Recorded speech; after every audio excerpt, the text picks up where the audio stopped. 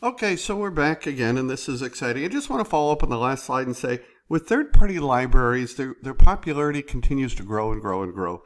And so we want to make sure as security testers that our organizations are keeping them current. That is an important aspect of security. Now, active server pages, or ASPs. This is another technology that the developers use to display HTML documents to users on the fly, right? So that is when a user requests a web page, right then with ASP1 is created at that time. That's exciting. So to create dynamic, interactive web pages, it uses a scripting language, right? Such as JavaScript or JScript, a Microsoft version of JavaScript, or VB script, right? And sometimes this has been replaced by ASP.NET, right? However, for the purpose of this chapter, ASP.NET, etc., that's all kind of used interchangeably. Now, not all web servers support ASP, and 2S5.0 and later support ASP.NET, just to let you know, server-wise. So it's important to understand that the web server is not the web browser, right? As you know, right? I know that's simplistic, but I just want to make this distinction, that the web server, not the web browser, must support ASP. That's just the distinction that I'm trying to make, right? So as an example here, some ASP script. And as I know, Microsoft does not want users to be able to view an ASP web page's source code. Back to that conversation on source code from compiled code versus runtime code. Okay. Now, the Apache web server, which we already mentioned in the Equifax example, so to keep normally a very good product, right? It was about the other attack vectors that created a vulnerability. So to keep attackers from knowing the directory structure, right, and the attack that you can use then as a hacker is directory transversal, things like that.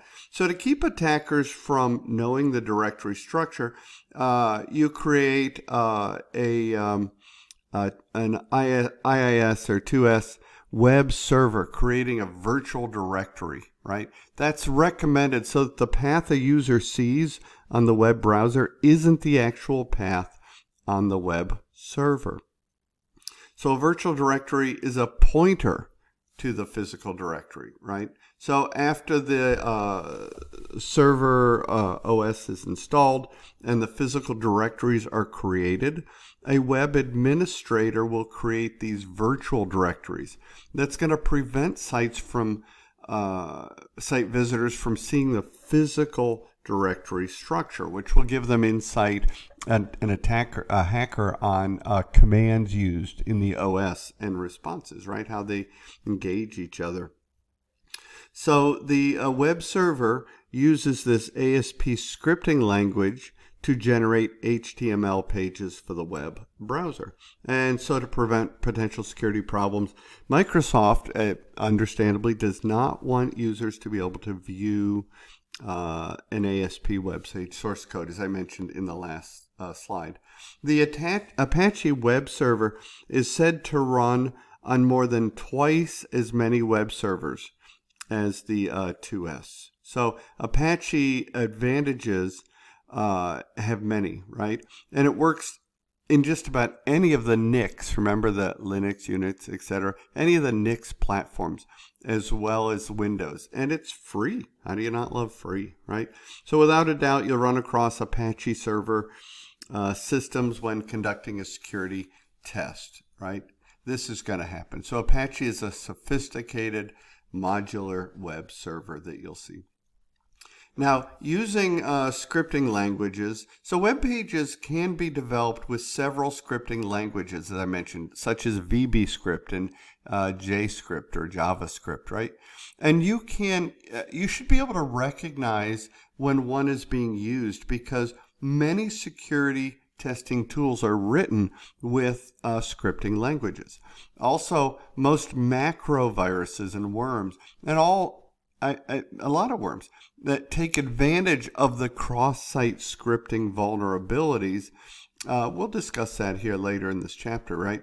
Based on this scripting language. So it's good to have an understanding of the vulnerabilities that like cross-site scripting that viruses and worms can take advantage of, but is needed to make these web pages dynamic, right, using VBScript or JavaScript.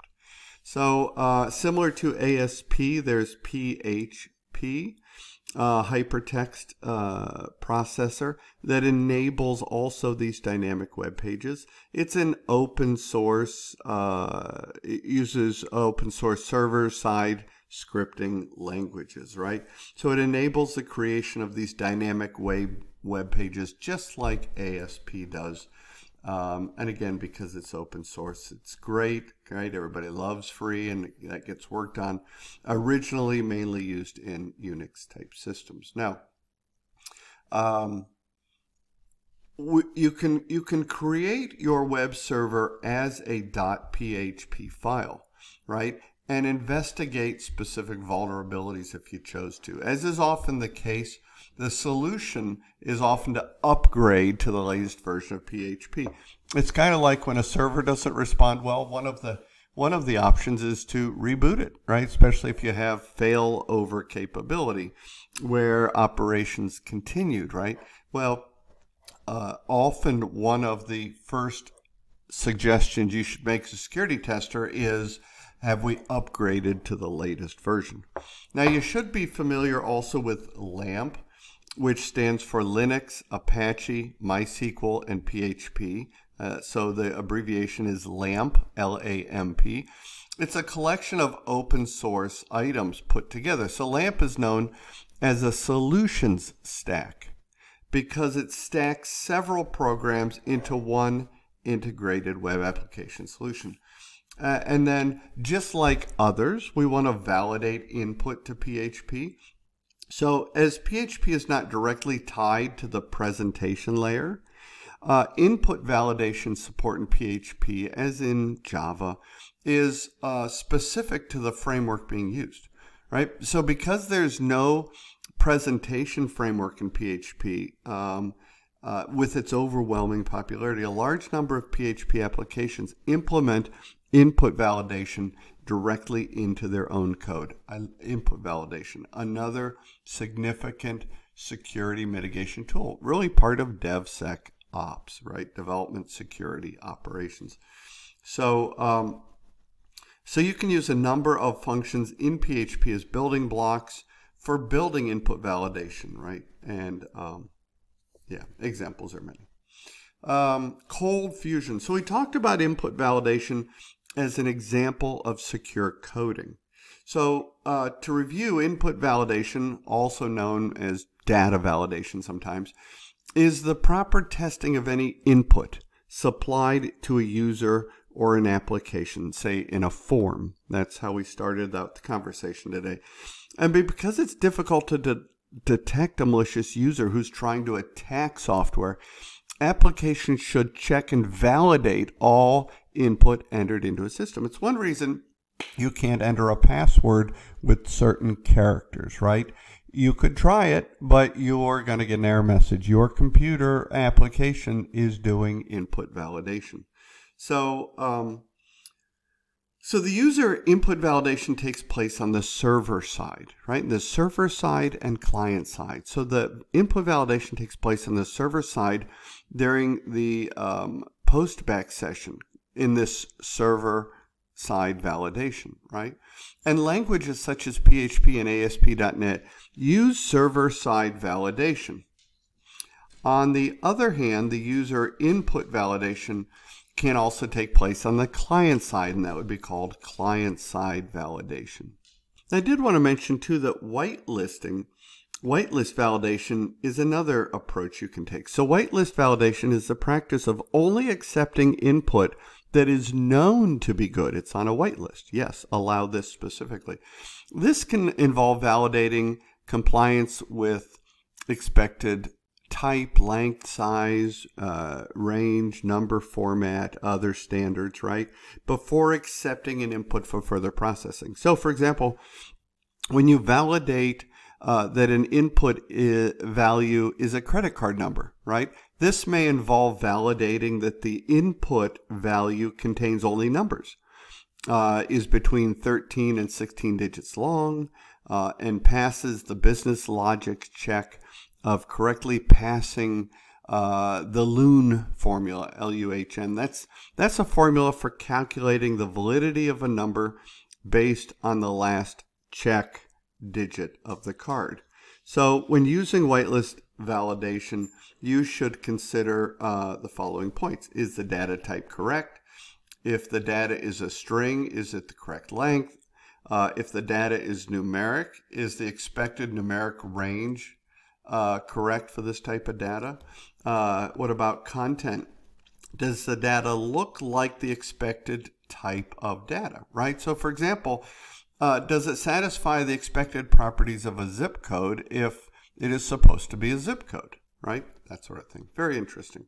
So, okay, cold fusion, right? So again, as with PHP example, security testers should become familiar with the vulnerabilities associated with a web server using cold fusion. And here's some script. This is out of the book. You can go there and reference that in further detail.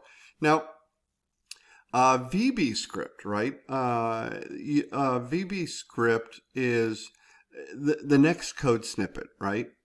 Is an example of custom validator, right? To validate a password is correctly formatted.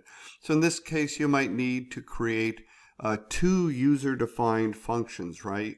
And VB script can help you do that, right? It's a scripting language developed by Microsoft, and it converts these static web pages into the dynamic web pages. It's powerful programming features that you would that a company may be interested in, and it's a starting point for investigating VB script vulnerabilities. That would be the point here. So VB script, this visual basic script developed by Microsoft, again, it converts those static web pages into dynamic web pages. And so this is an example of it. Again, more in the book on that. Now, I will advise you that the Microsoft Security Bulletin search page is an excellent starting point for investigating VB script vulnerabilities. And you can find that at http://technet.microsoft.com. Let me see if I can add it to the slide as we speak. Let me go right here. What happened to it? I'm using valuable time here. All right. Ha! I'm back, and I made it work. So that website is where you'd want to go. Those are Microsoft Security Bulletins, and it's a good link to save, play with for VB script vulnerabilities as a security tester. JavaScript is another popular scripting language for creating dynamic web pages, as I think we've mentioned. The scripting language can include functions and alerts, which is nice. It's widely used, very popular, and a variety of vulnerabilities, of course, have been exploited in older web browsers. So as a security testers and even your administrators, you should inspect every computer for unpatched and outdated browser versions and keep up with the vulnerabilities. And that is really a key point for a lot of script type capabilities, but for JavaScript too. Here is an example of some of the script. I will say to you an additional source. Let me just post it. There you go. An additional source for implementing input validation in Java is the OWASP Enterprise Security API, ESAPI. And you can find it at that link. It's a freely available reference for implementation of security-related methods that can be used to build secure applications. Okay, we'll come back next with a little more on JavaScript.